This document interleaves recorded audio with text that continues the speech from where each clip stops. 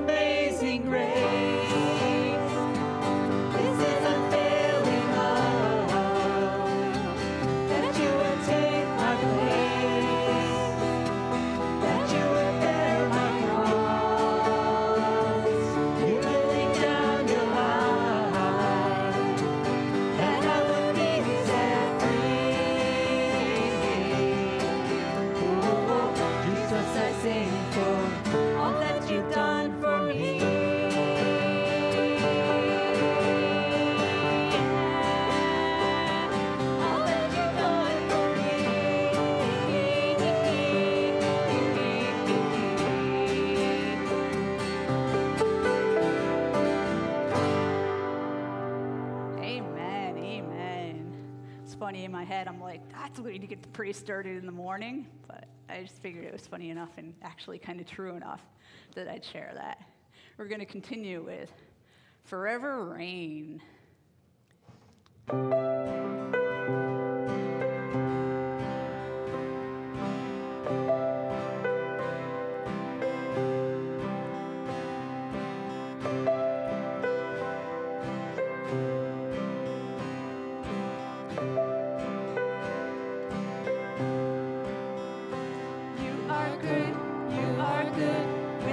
Nothing good in me. You are love on display for all to see.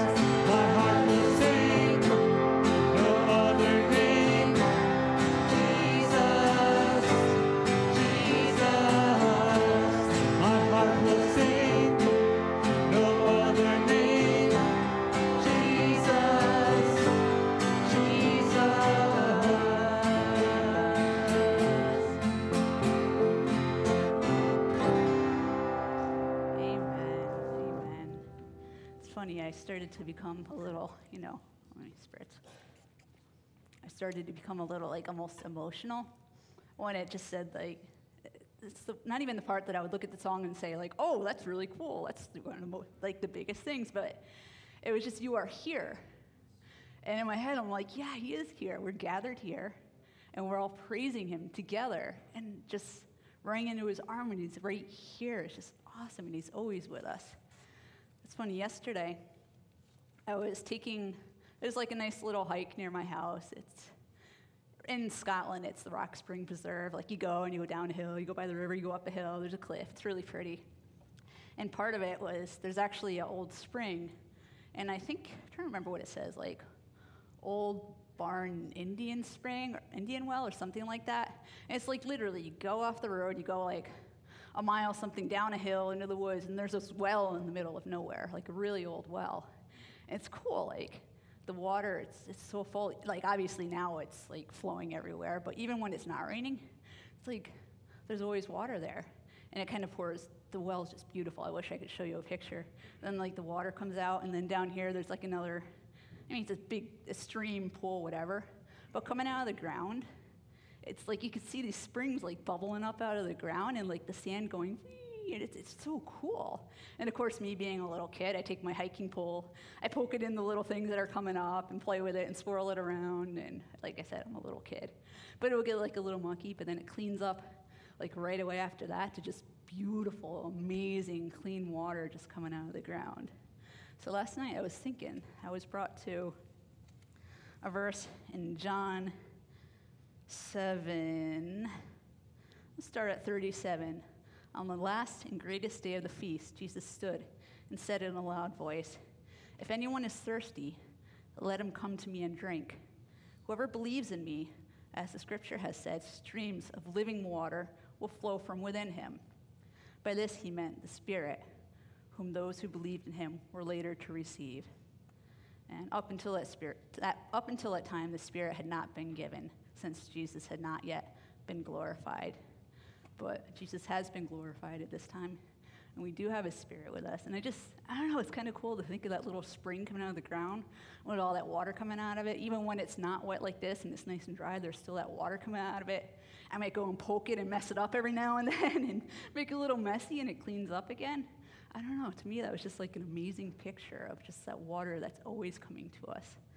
So just think about that constant water in your life, and that he's always here. Let's go ahead and pray as we think of him being here with us always. Dear Father God, this is the time, God, that we lift our hearts to you, God. This is the time that our hearts praise you, God.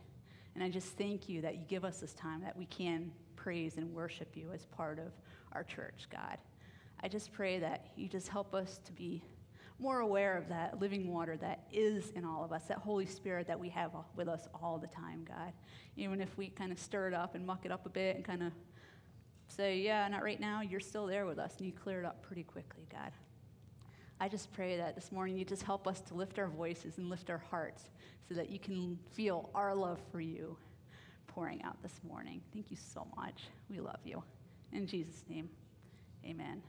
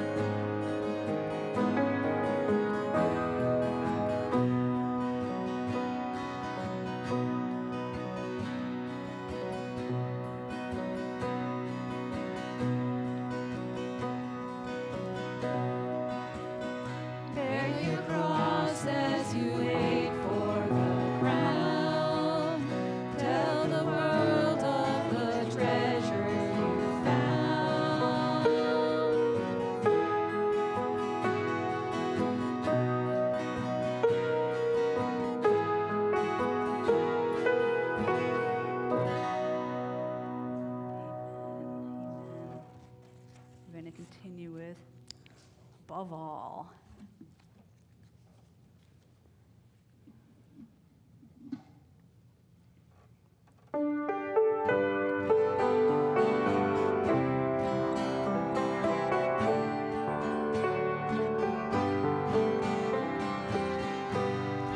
Above all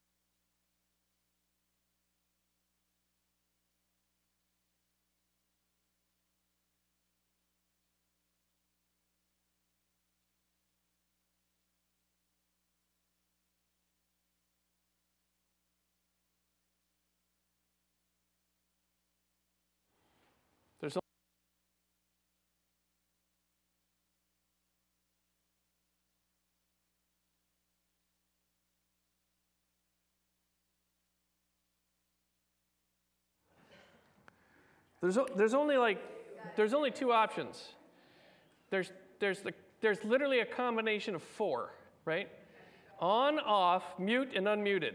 So it can be on and muted, or off and muted, or on and muted, or on and muted. It shouldn't take that long. I know, so I tried one twice, clearly. All right, well, good to see y'all. You'll never get that 45 seconds back from your life. We are going to be having communion today. A couple of things as we share communion. One of the things that's going to be different as we do communion this Sunday is that we won't be passing the tray out just in light of the current cautions about touching things. We will have each person come forward. And so when communion comes forward, we'll have you come forward to grab one of the pieces out of the tray, one of the sets out of the tray. For those of you who are gluten-free, we do have a gluten-free option for a cookie, not a cookie, for the bread. That's off to the right, off to your left as you come. It's under the tray. Now, here's what I am suggesting, rather than, because sometimes people get choosy, right? Everything's the same. It's like the kid who, all of them are the same, but they want to touch every one. And some of you are like that. So I'm going to have elders who will hand them to you as you come. So elders, if you would please come forward at the time. Make sure you clean your hands here, and then we'll come out and hand them to you as we distribute communion. So when we do communion, that's how we'll do it. Does that make sense? You with me? Y'all are going to have to come forward. Now, if you have trouble coming forward, if you would rather have it brought to you, we will have 1, 2, 3, 4. If we have 4 elders in the house, one of them can be a runner and grab it and send it to you. Make sense so far? It's an experiment, and if it fails miserably, we'll try something else next time. All right, let's have a few announcements. The first one is I just want to give a great big thank you and round of applause to everybody who participated in this year's Vacation Bible School. Can you please give those folks a round of applause? It is always a massive undertaking. Every year it's a massive undertaking. This year, because we had it outdoors, there were additional logistics to be taken care of. So just a few highlights from the week. Number one, I think I received more mosquito bites than I ever have in my entire life, right? I think I have mosquito bites on mosquito bites. I'm not even joking. That's how many mosquito bites there were. But we had a tent. Thank you to the Lions Club for selling us the opportunity to rent a tent. We had that. That was a very good addition. And I want to thank Sandy Thrall particularly for her work in doing the Bible study. She did a fabulous job. I just want to say thank you.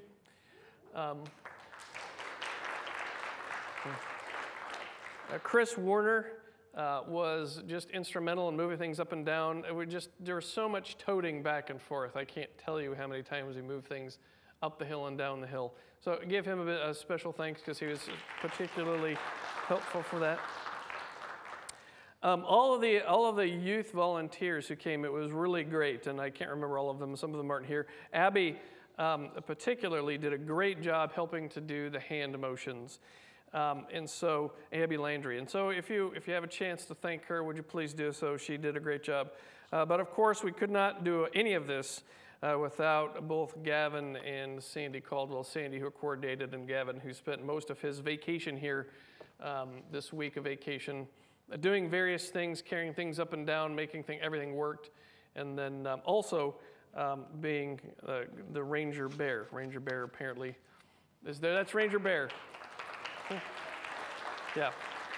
So you know that you love Jesus when you're willing to wear something that ridiculous in order to help people to get to know him. That takes dedication. And last but certainly not least, Wendell, who helped set everything up for sound, toting it back and forth and getting it set up. It was instrumental.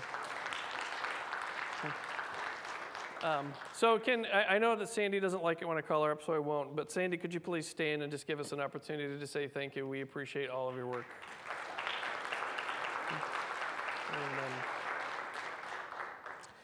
A few other announcements as we continue. First, I don't remember, how much did we raise? $285 was raised that for the mission project. We had 31 kids on an average basis, give or take each day. $285 was raised. We're sending that to David Holland to help to support him for Cornerstone Baptist Church in Norwich. Going forward here as we have things to look to this coming month, elders meeting will take place on August 3rd, and that will also be an elders and deacons meeting. And so one of the things we'll be tackling is how to get some of the deacon responsibilities done, given the fact that we have so few deacons. And so that'll be an important meeting. So I encourage you to come. August 14th, Hope Fest at the Brooklyn Fairgrounds, 4 to 9 p.m. Pollyanna is meeting at 10 a.m. in the conference room on August 19th, and then we'll be starting Grief Share on August 26th at 6:30 p.m. at Grace Cafe. And just to give you an idea as to what Grief Share is about, Grief Share is not only grieving the loss of a loved one, although that's certainly what it's for, and it's certainly appropriate for that. But we've been through really kind of a crazy 15, 16, 17 months. And I have known people who had losses in their life that they really never got to mourn or to deal with because it just went from loss to loss to loss to COVID, right? And the world has just sort of been kind of running on adrenaline since then. And so this is an opportunity, Lord willing, for us to sit down, to take a breath, and to work through some of the things that we work through, that we should work through, that we never had really an opportunity to work through. All right, let's go before the Lord in prayer and ask His blessing upon our time this morning. Father in heaven, we are so grateful for every opportunity that you give us to come together as your people, to enjoy the blessings of fellowship, to raise our voices to you in worship, for you are worthy of it, and to hear your word opened, spoken, and Lord, that our hearts might be touched by those words, that we may grow in our sanctification and obedience to you. Lord God, we know that apart from you, we can do nothing. And so this Sunday morning, as we celebrate the Lord's table, Lord God, we pray that you would use that as an opportunity to remind us of our constant need of your grace. And this morning, we fall upon your grace in prayer in a couple of ways. First, God, we ask that you will continue to show grace to those who are in need and within our fellowship. Father, I think of my brother Neil Christopher. Would you continue to be with him? I think of Bruce Trombley. Lord God, will you be with him as he seeks decisions about dealing with spinal fusion? Lord God, I pray that you'll be with Laura Lambert as she looks at the possibility of surgery here. Lord God, please be with them and help them to make the decisions that they need to make, to endure the circumstances that they have. And Lord God, I pray that you will be close to them. But God, you also know that not all of our infirmities and wounds are physical. And so, Father, I pray for those who may be struggling during this time, struggling with fear, perhaps, struggling with loneliness or isolation. Lord God, just struggling with a sense of disorientation in the midst of a pandemic that just doesn't want to end. Father, I pray that you will be with them, that you will be the lifter of their head, that you will salve their heart and their conscience and their mind and give them a sense of your peace. And Father, I pray for the spiritual needs of each of us. I pray for those who don't know you. I pray for those, Lord, who came to VBS this year, those children who received you, and those who may have heard the gospel but have not yet received you. And I pray, Lord, that that word would sit in their heart and would grow, germinate and grow, Lord, into a wonderful opportunity for them to enjoy faith. And I pray for their parents that their coming may give us the opportunity to reach out to them and to minister to them as well. But Lord, ultimately we pray that the name of your Son, Jesus, would be made much of in this place. Lord God, as we gather here together, we gather for fellowship, we gather for prayer, we gather for preaching, but ultimately we gather that you may be honored, the name of your Son may be lifted high, the gospel of your Son may be faithfully proclaimed, and Lord God, that we may celebrate the grace that you have given us. So I pray that you'll prepare our hearts to celebrate at your table, to share communion this morning, that you will remind us of your grace, that you will show us the things in our life where we need to turn and repent, that you will assure us that if we confess those sins, you are faithful and just to forgive us of those sins and to cleanse us from all unrighteousness. And I pray, Lord God, that by the time we are done, you will send us out of this room, Lord God, having experienced your presence, having experienced that renewal, knowing within our heart of hearts that we are loved, we are cared for, we are accepted in your Son, and we have been sent with an important mission. And I pray these things in Jesus' name, and all God's people said, amen.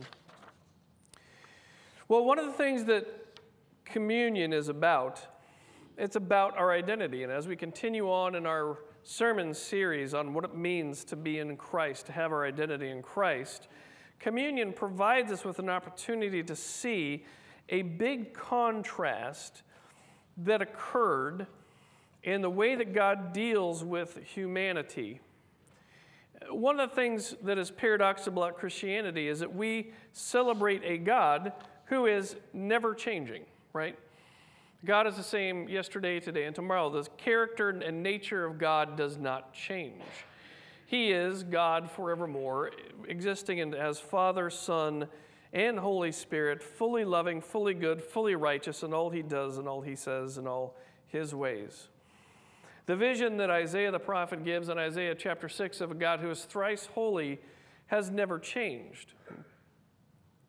But the paradox of Christianity as we look through the scriptures is that God does in fact change the way that he interacts and deals with individuals. The way that he interacted with Moses is different than the way that he interacts with us today. And while he is the same God, he reveals himself progressively through the scriptures so that by the time you get to the new covenant, you have a clearer picture of God than perhaps Abraham did, even though Abraham heard directly his voice.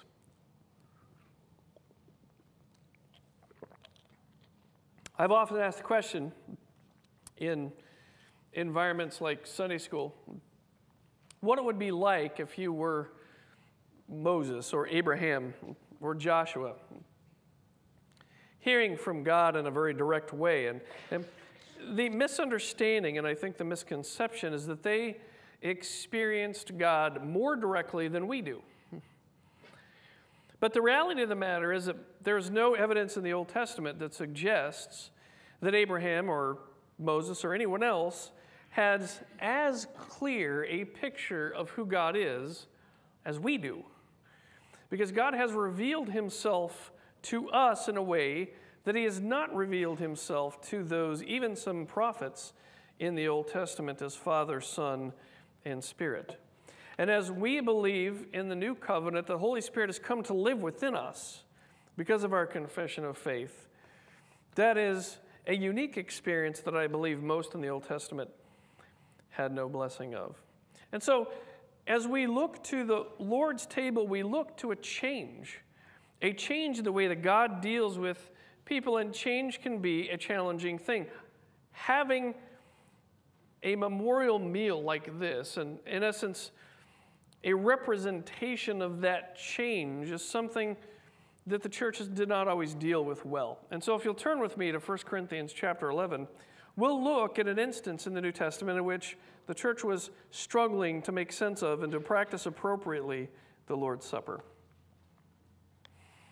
What's interesting is that this particular verse tells us about the Lord's Supper, perhaps in the greatest details outside of the Gospels, but it also is addressing some of the struggles that the Corinthians were having with the Lord's Supper and practicing it appropriately. In 1 Corinthians chapter 11, the 17th verse, we read this. But in the following instructions I do not commend you, because when you come together, it is not for the better, but for the worse. For in the first place, when you come together as a church, I hear that there are divisions among you, and I believe it in part. For there must be factions among you in order that those who are genuine among you may be recognized. when you come together, it is not the Lord's Supper that you eat. For in eating, each one goes ahead with his own meal. One goes hungry, another gets drunk. What? Do you not have houses to eat and drink in? Or do you despise the church of God and humiliate those who have nothing? What shall I say to you? Shall I commend you in this? No, I will not. For I received from the Lord what I also delivered to you, that the Lord Jesus, on the night when he was betrayed, took bread, and when he had given thanks, he broke it and said, "This is my body, which is for you. Do this in remembrance of me." In the same way also, he took the cup after supper, saying, "This cup is the new covenant in my blood. Do this as often as you drink it in remembrance of me. For as often as you eat this bread and drink this cup, you proclaim the Lord's death until he comes." This is the word of the Lord in our hearing it this morning. Paul does something pretty interesting as he addresses some of the divisions that they had and some of the problems with celebrating the Lord's Supper, which was very much a potluck. If you want substantiation for potlucks in the Bible, all you have to do is go to 1 Corinthians chapter 11. I'm convinced that every Lord's Supper, as far as it was practiced in the New Testament time, was essentially a potluck. Everybody brought their own stuff. And what was happening is that some people were coming early and eating and leaving nothing left for anyone else. So he's like, it's not the Lord's Supper that you're celebrating. The gluttons are coming early, right?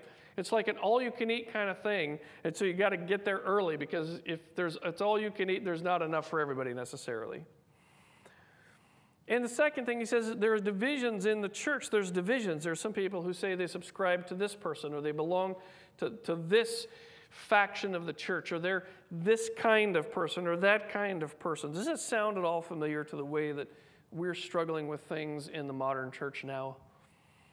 I mean, there are just so many factions in our church, not our church necessarily, but in our collective church in America, that it is very grievous. It really is.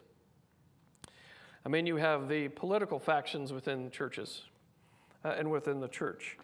You have the goodness gracious, the issue between masks and no masks and vaccines and no vaccines. There's so many different factions and ways that the church has chosen to splinter itself off that it is very grievous. And how Paul addressed that is very interesting. He pointed, instead of trying to sort it all out, instead of taking every issue and trying to sort out every issue and enumerating the problems with each position and refuting that which was wrong and affirming that which was right, Paul does something interesting. He points first to the reality that underlies the celebration of the Lord's Supper. I'm going to say that again and see if I can make it clear. Instead of addressing those issues, Paul points to Jesus. He says, this is what the Lord's Supper is about. Here's who Jesus is. Here is why that is important. And while he does so in a way that reminds us of the Lord's Supper, there's an infinite amount of meaning that can come from the celebration we're about to engage in. If I can get you to turn to Hebrews chapter 10, we will look at some of the amazing changes that occurred in the new covenant that the Lord's Supper helps us to recognize. And while Paul doesn't necessarily go into detail in the book of 1 Corinthians about these changes, I believe the Lord's Supper iconifies and reminds us of these changes that took place in the way that God dealt with humanity. And that by reminding us of them, even today, we can walk out having a deeper understanding of who we are in Christ. Hebrews chapter 10, I'm going to start in the 11th verse, where the word says this. And as I read, I'm really looking into the context of the differences between what happened between the Old Covenant and the New Covenant. Referring to the Old Covenant, 1 Corinthians chapter 10, 11 says this, every priest stands daily at his services, offering repeatedly the same sacrifices which can never take away sins. But when Christ had offered for all time a single sacrifice for sins, he sat down at the right hand of God, waiting from that time until his enemies should be made his footstool for his feet. For by a single offering he has perfected for all time those who are being sanctified. And the Holy Spirit also bears witness to us after saying, "This is the covenant that I will make with them after those days, declares the Lord. I will put my laws on their hearts and write them on their minds." Then he adds, "I will remember their sins and their lawless deeds no more. Where there is forgiveness of these, there is no longer any offering for sin." One of the challenges we have is we have the benefit of seeing the fullness of the Bible as we get to see the fullness of Revelation, is placing ourselves in the position of someone who had to live through the transitions that Paul spoke of in 1 Corinthians chapter 11, and Paul, I believe, spoke of in Hebrews chapter 10. What must have it been like to have grown up in a Jewish home and to have been accustomed to daily hear and to see and to recognize the sacrifices that would have taken place, that we were told were there as atonement for our sin? To be told that because of what Jesus has done, that system has been brought to an end, that plan that God had and the way that he dealt with humanity would be come to an end, and a new plan would come into place, a new covenant, a better covenant that was secured by a better sacrifice. And the reason it's better is at least threefold. The first one is this. According to Hebrews chapter 10, just the 11th verse clearly tells us that the Old Testament sacrifices were perpetual. They were perpetual. They had to be done day after day. The second, as we'll read in Hebrews chapter 10, verses 1 through 4, is that they were a reminder of sin for the people rather than a propitiation for them. For since the law is but a shadow of the good things to come instead of the true form of these realities, it can never by the same sacrifices that are continually offered every year make perfect those who draw near. And I want you to just take a minute and hear that again. For since the law has but a shadow of the good things to come instead of the true form of these realities, it can never by the same sacrifices that are continually offered every year make perfect those who draw near. Otherwise, they would not have ceased to be offered, since the worshipers, having once been cleansed, would no longer have any consciousness of sin. But in these sacrifices there is a reminder of sin every year, for it is impossible for the blood of bulls and goats to take away sin. Now, Paul is speaking there of the celebration of Yom Kippur, where once a year people would be come together and there would be a ceremony where the sins of the people would be laid upon two goats. One would be slaughtered in the Holy of Holies as a sacrifice to the Lord, and the second one would be the scapegoat, where the chief priest would put his hand on the scapegoat and would send him out of the camp as a representation of the separation of the sin to the people. Now, I don't know which goat got it worse, right? There's one that's certain death. The other one is sent out by himself. Now, I don't know if you know this, but goats don't fare well by themselves, right? So it's like you die now or you die later.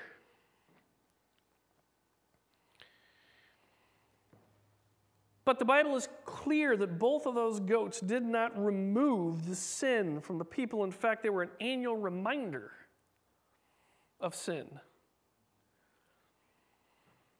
They were a shadow. I don't know, one of the things that I used to do to torture my brother, we were bored, and we didn't have as many electronics as they have today. So we used to have shadow fights. Anybody else have shadow fights with your brother or your sister? We'd wait, we'd go outside, we'd pretend to box each other in the shadow, right? Periodically, I would get too close, and so would he. We both survived it. But that's really not the torture. That's just what brothers do, right? Accidentally on purpose hitting each other. That's just normal everyday kind of occurrences for brothers and sisters. What I used to do for shadowing is I learned just by observation that there is a time of day in which you essentially don't have a shadow, right? So we would say, hey, are we going to shadow box tomorrow, Brian? I said, yeah, of course we're going to shadow box tomorrow. We'll do it at noon. By the way, I'm stealing your shadow. No, you're not. So he walked out at noon. Guess what? He didn't have a shadow. He ran in crying to my mother, telling her that I stole his shadow. I can't remember how much time I spent in my room for that, but the point is clear. It's not just a dumb story. There is never a point, and I want you to realize this. There's never a point in which your shadow is a perfect representation of you. Do you realize that? There's never a time in which your shadow is a perfect representation of you. Sometimes it's super long. Sometimes it's super short. Sometimes it's skewed to the right. Sometimes it leans to the left, right? Sometimes your arms are super long. Sometimes they're super short on your shadow. But there is never a time in which your shadow is a perfect representation of you. As far as I know, there's never a time in which it absolutely 100% looks like you. Never. That's the nature of the way the sun, making your shadow, distorts your image. And while the law required that sacrifices be done, the Bible says that they were always but a shadow of the better things that were to come. They always represented the removal of sin, but they could not themselves remove sin, for it is impossible for the blood of bulls and goats to take away sin. Now, Paul in Hebrews chapter 10, verses 1 through 4, was only talking about Yom Kippur, but the verse we just read talked about the daily sacrifices that Numbers 28, verses 1 through 3 tell us about. The Lord spoke to Moses, saying, "Command the people of Israel and say to them, my offering, my food, for my food offerings, my pleasant aroma, you shall be careful to offer to me at its appointed time. And you shall say to them, this is the food offering that you shall offer to the Lord, 2 male lambs, a year old, without blemish, day by day, as a regular offering." And so the priests would engage in their work, their shadowy work of offering a sacrifice to the Lord daily. But verse 12 reminds us of this great change that God instituted when he sent his son Jesus. But when Christ had offered for all time a single sacrifice for sins, he sat down at the right hand of God, waiting from that time until his enemies should be made a footstool for his feet. For by a single offering he has perfected for all time those who are being sacrificed, who are being sanctified.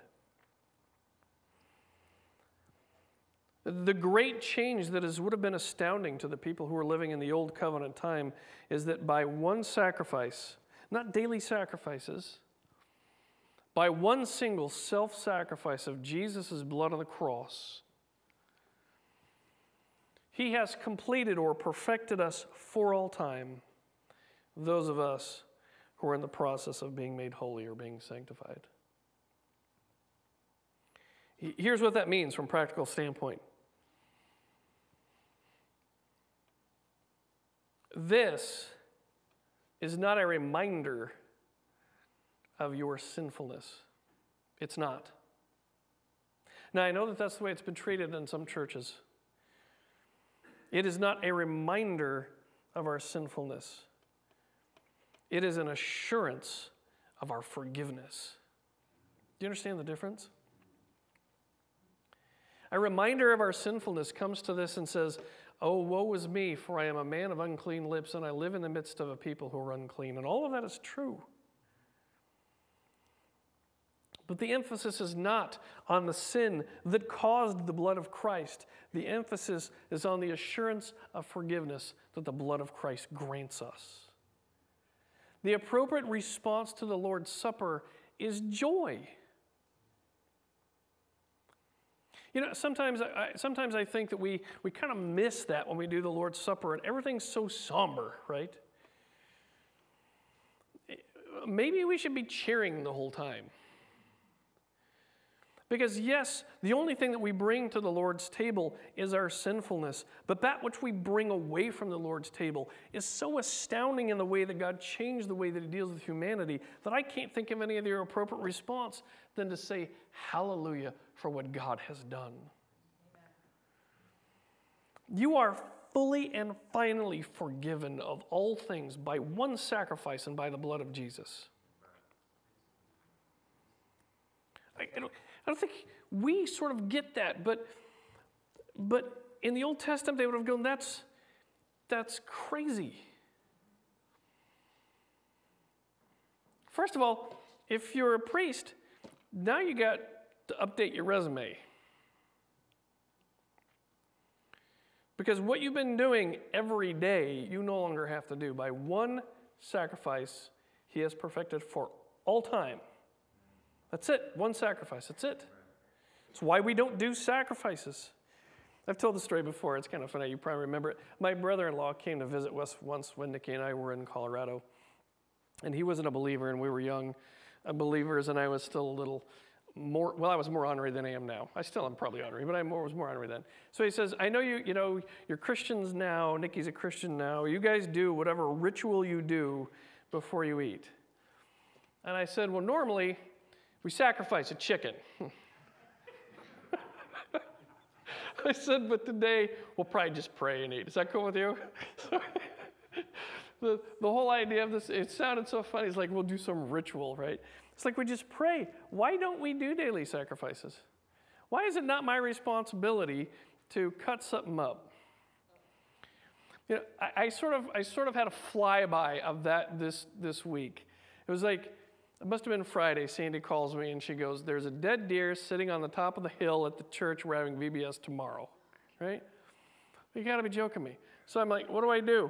So I tie the deer by its hind legs and I start dragging it. And I'm like, this must be something that Old Testament people had to do. And I'm so glad we are not there because I remember why I don't hunt anymore, right? It's not the shooting that's the hard part. It's the dragging that's the hard part. I won't spare you the rest of the details, but we dragged it shallowly into the woods, and a few days later, Gavin had to bury it. So he also had to do some priestly work this year. There is a reason nobody brings me stuff to kill, right? It's not my job. It's an Old Testament job. It's not a new job. By one sacrifice, he has perfected for all time those who are being made holy. Hebrews 10, verses 5 through 7 say it this way. Consequently, when Christ came into the world, he said, sacrifices and offerings you have not desired, but a body you have prepared for me. In burnt offerings and sin offerings you have taken no pleasure. Then I said, behold, I have come to do your will, O God, as it is written of me in the scroll of the book.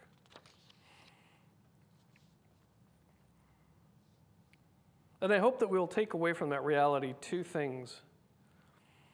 One is the magnitude of the cost. The magnitude of the cost. My grandfather used to say something silly when we were eating breakfast. He said, when it comes to your bacon and eggs, he said, the chicken made a contribution, but the pig made a sacrifice. Right? If all we're doing is giving a contribution, we don't really understand the nature of sacrifice. The nature of sacrifice for Jesus was the loss of his life. It was the willing self-giving, the laying down of his life.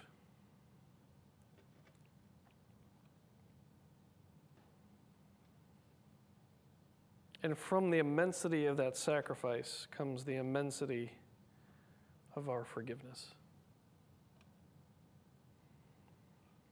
And the Lord's Supper celebrates that complete forgiveness. It gives us an assurance that I hope that we can walk around in. In 1 John chapter 1, verses 8 and 9 say this: if we say we have no sin, we deceive ourselves and the truth is not in us. If we confess our sins, he is faithful and just to forgive us our sins and to cleanse us from all unrighteousness. Now, I happen to think that people tend to misuse that understanding of that verse some. Because I don't think it's I sinned, now I have to confess and get forgiven afresh. Oh, I sinned again, now I have to confess and get forgiven afresh. And oh, I sinned here, and now I have to confess and get forgiven afresh. You do that, you just walk around constantly confessing sin. Rather, I think it is if we acknowledge the reality of our sinfulness before God,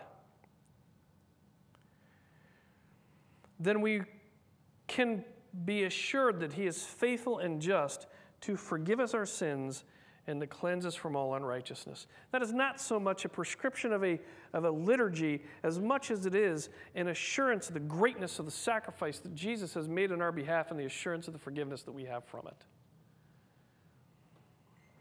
So that you can walk out of here being reminded you're forgiven.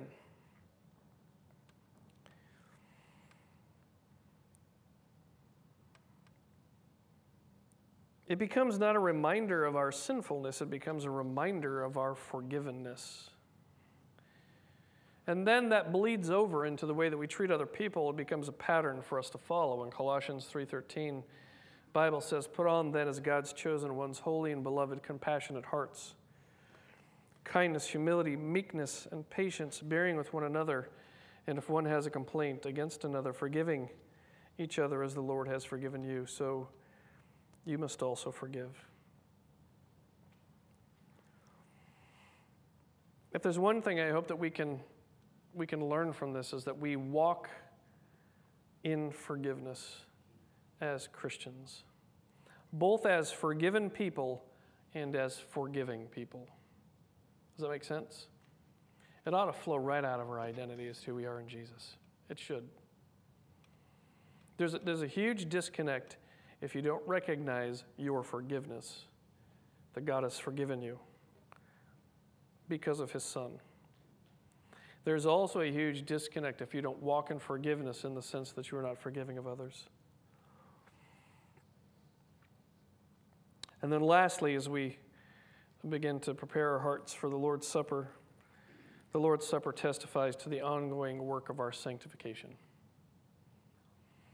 There's this reality that God has given to us by virtue of the death of his Son, the full forgiveness of our sins, in essence, the completeness of our being in the sight of God because of what Jesus has done for us. So that when God looks at us, he doesn't see us as these broken people walking around. He sees us as those adopted in his Son, as his children, as fully and finally forgiven, as the holiness of Christ has been placed upon us.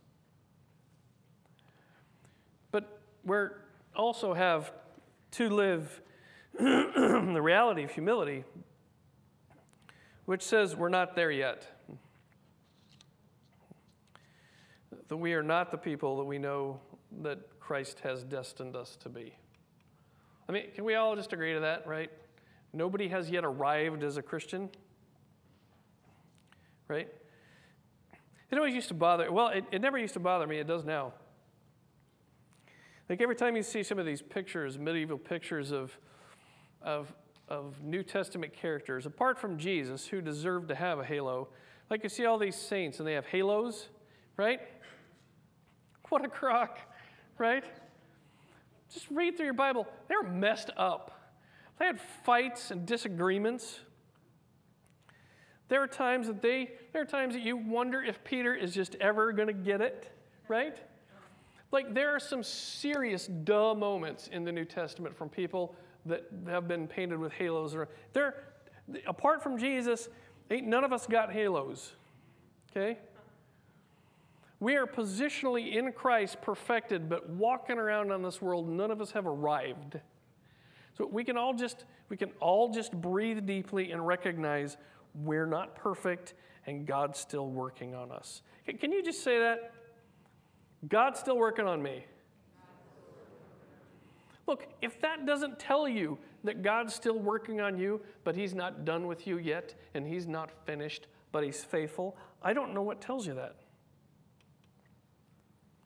So we walk out in this imperfection that we live in the same way that we came to know him. Colossians 2, verses 6 through 7. Therefore, as you received Christ Jesus, the Lord, by grace through faith, apart from works, right?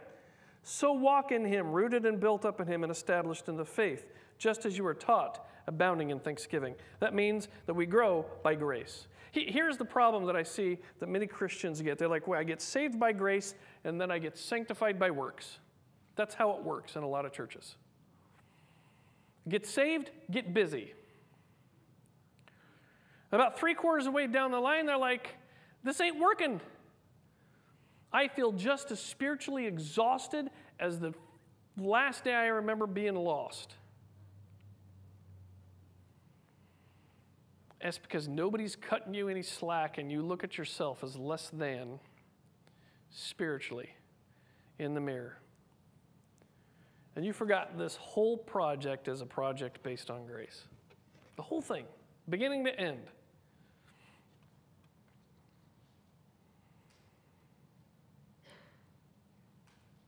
You were saved by grace.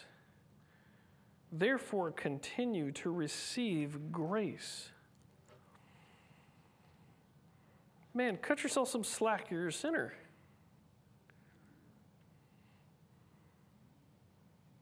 Philippians chapter 2, verse 12 says this, Beloved, therefore, my beloved, as you have always obeyed, so now not only in my presence, but much more in my absence, work out your own salvation with fear and trembling. For it is God who works in you both to will and work for his good pleasure. The outworking of our salvation is predicated upon the inworking of God's Spirit in our life.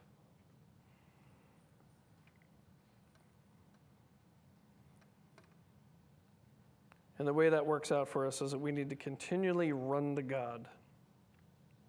Sunday school, we were talking a little bit about Jonah and how Jonah wound up in Nineveh one way or the other. You realize that? I'll give you the Cliff's Notes version. God says, go to Nineveh. Jonah says, no thanks. So he gets on a boat headed to Tarshish. And what does God do? He sends a storm. They have to toss him overboard. He gets eaten up by a big fish, right? It may have been a whale. Likely it wasn't. It was probably just a huge fish. For 3 days, he's in this fish, which is not some roomy place. It's not like a cabin on the Queen Mary, right? He's in the stomach of a fish, floating around with whatever else is in there. And eventually he gets tired. He's like, God, could you please deliver me? So the fish pukes him up. Guess where? The shores of Nineveh. Moral of the story, you're going where God's taking you one way or the other. We can do this the easy way, or we can do it the hard way, right? But brothers and sisters, he bought you with the price. The blood of Christ saved you. You're getting to heaven either the easy way or the hard way. You with me? Here's the easy way. Verse 19, Hebrews chapter 10. Therefore, brothers, since we have confidence to enter the holy place by the blood of Jesus, by the new and living way that he opened for us through the curtain that is through his flesh, and since we have a great priest over the house of God, let us draw near with a true heart in full assurance of faith, with our hearts sprinkled clean from an evil conscience and our bodies washed with pure water. Let us hold fast the confession of hope without wavering, for he who promised is faithful. And let us consider how to stir up one another to love and good works, not neglecting to meet together as is the habit of some, but encouraging one another all the more as you see the day drawing near. There's two dimensions to that. Oddly enough, there's two elements to communion. The first one recognizes the body. And as a body, we're to encourage one another. So here's my challenge. We're going to take communion together. You're going to come forward. You're going to get one of these things. It tastes, if you're getting one of these, I apologize in advance. It tastes like styrofoam. I think it might be bread, but I can't be sure. Okay? It represents the body of Christ. It represents the unity that we have in the body of Christ. So rather than just taking of this and letting it be empty, before we leave here today, would you say something encouraging to somebody else? Encourage each other all the more. Just see the day drawing near. It also has juice, I think. Right? Which represents the blood of Christ. The blood of the new covenant which cleanses us from all sin. Before you leave here today, will you run to God? Unpack all that junk that you're toting around and just leave it at the cross. So God, here's where I've messed up. Here's where I've messed up. Here's where I'm struggling. Here's where I'm terrified. Here's where I'm sad. Here's all this junk in my life. And just leave it out there. Just leave it there. Just cut yourself some slack. Recognize you're still in process and leave it at the cross. Will you do that? As the elders come forward, can we pray together? Father in heaven, we thank you so much for your grace and mercy. God, I pray that the bread that we partake in will be a reminder of our togetherness. That if we've come to that place in our life and we've accepted Jesus, then we are one. One with you and one with another. And may the encouragement that we receive from you in this meal be a reason for us to show encouragement to others. And Father, as we partake of the cup with that reminder of the shed blood of our Lord and Savior on the cross, bring afresh to our remembrance that we are forgiven and set free. And that by grace you can sort out all the messy parts of our life. And we thank you and we praise you in Jesus' name. And all God's people said. So, logistically, if you are on the inside, if you want to come on up and grab one of these, I will hand it to you. Can I get another elder who would be willing to hand out over there? Yeah. Yeah, if you want gluten-free, these are gluten-free crackers right here. So we got, Dennis, would you mind handing out, we're going to hand them out to people as they come forward. And then okay. I'll hand you one. All right, now we're gonna let people come forward to grab it. Okay. I want do it a little different. You want one of these? I want it. No. Okay. All right, there you go. Ready? Yeah, I can bring them to people. Okay, Gavin, do you want to bring some to people who need them? Okay, do you want to? Okay. So raise your hand if you need it brought to you. Good too. All right, brother.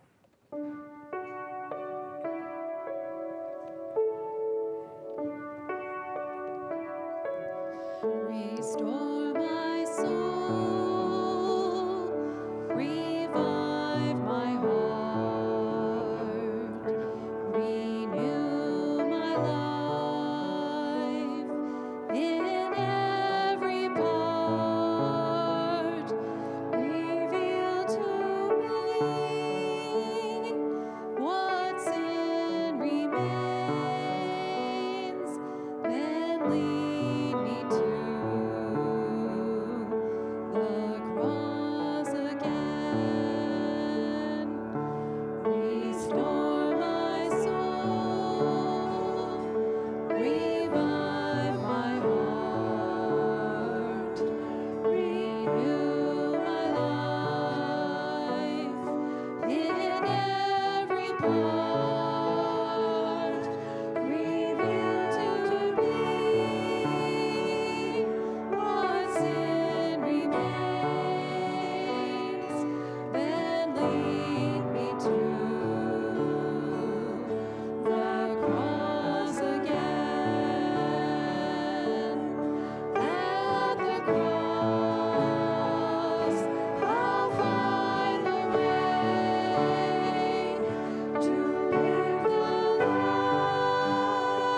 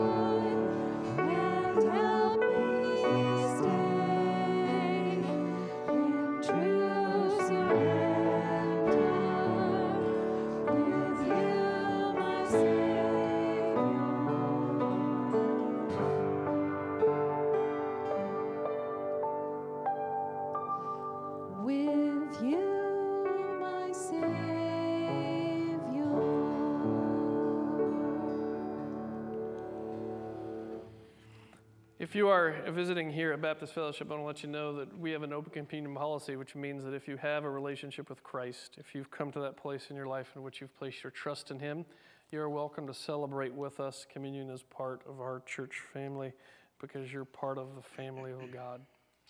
I'm going to have my brother, Paul, if he wishes to, bring a prayer over the bread before we partake.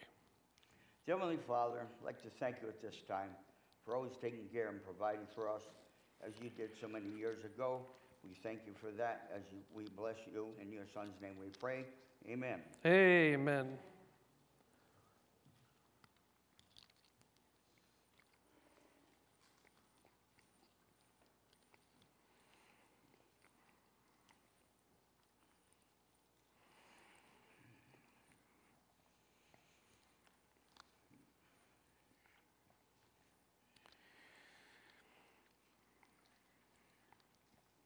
Now, as we take the cup, if you can get the foil off. Not sure I can. Take the child protection sleeve off the top.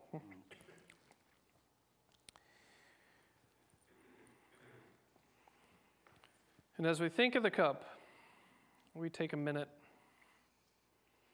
just unpack all those parts of your life you want to leave at the cross.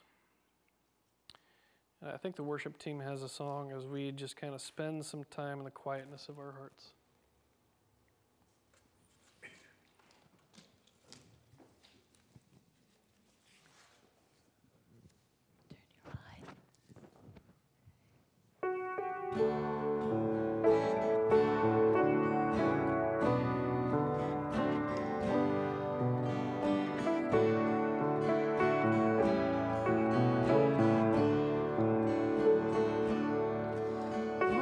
Lord, you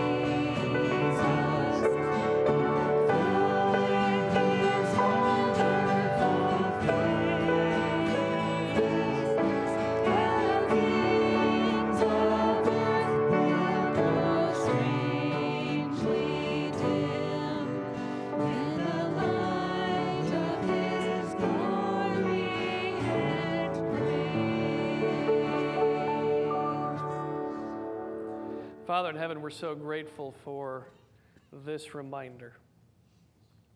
Not so much a reminder of our sins that are many, or the struggles that we continue to have and the problems in our life that continue to plague us, but the reminder that on the cross, Jesus dealt fully and finally with each one of them so that he can look upon us and say, my son and my daughter, you are forgiven. You are my child, and you are loved. And we thank you for that precious truth in Jesus' name, and all God's people said, amen.